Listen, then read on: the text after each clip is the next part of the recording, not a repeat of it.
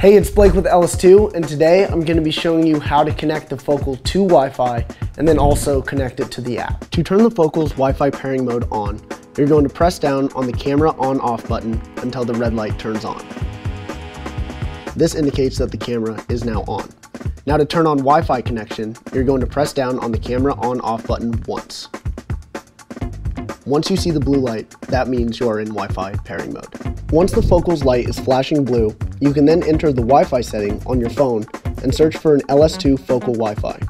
In our case, the LS2 Focal's Wi-Fi name is LS2 Focal 0F04. So you'll click on that and you will notice you'll be prompted to a password. The password is defaulted to 12345678. So just the numbers 1 through 8. Now once your phone is connected to the Focal's Wi-Fi, all you have to do is open the LS2 Focal app and then press Connect Device.